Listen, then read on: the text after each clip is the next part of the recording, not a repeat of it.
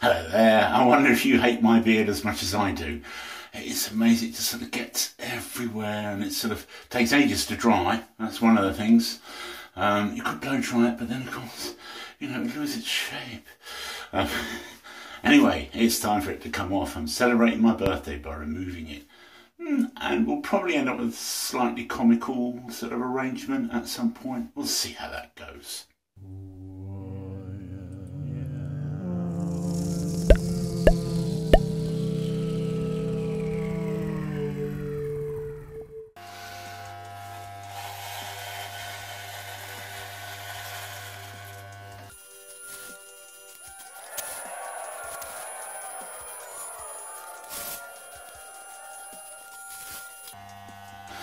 Yeah, it's really very serious. I need a, one of those hats, the black hat and the black hat and the black costume, and Baruch Atah Adonai. I mean, I do know a little bit of Hebrew, because you're probably aware that I'm a Christian, and in fact I'm teaching a Bible study tomorrow. And yeah, I'll probably get this video up today, but most of them won't know that I'm doing this. They probably think I've already shaved it off. So I might have a little bit of fun, pretending I've gone all fundamental about which bits of hair to trim on your face.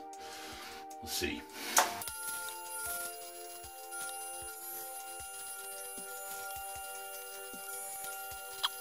It sort of looks a bit like Billy Connolly, the rabbi, to me. Could I stand this for a day? I don't know. We'll have to see.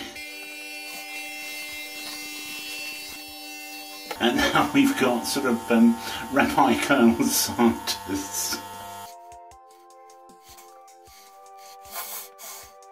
I'm sort of trying to get it to semi-plausible.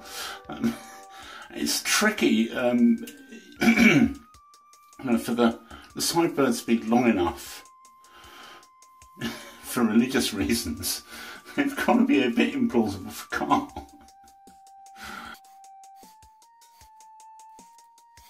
I'm thinking maybe I'll just put a little hair tie around the beard as well. So I'm really trimming for plausibility at this point. It's how much to remove to make it kind of look like I've gone back to being normal. Ish. For me, again, what's normal for me? I don't know, I can leave it there for a moment and have a ponder. So, there you have it, the final look. Certainly going to wear it for a day.